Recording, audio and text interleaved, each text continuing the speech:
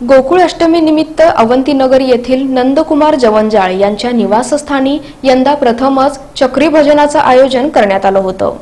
जुना पुणे नाका परिसरातील हांडे प्लॉट अवंतीनगर इथं नंदकुमार जवंजाळ यांच्या निवासस्थानी गोकुळ अष्टमी निमित्त हरिभक्तपरायण नितीन महाराज निकते यांच्या चक्री भजनाचं आयोजन करण्यात आलं होतं।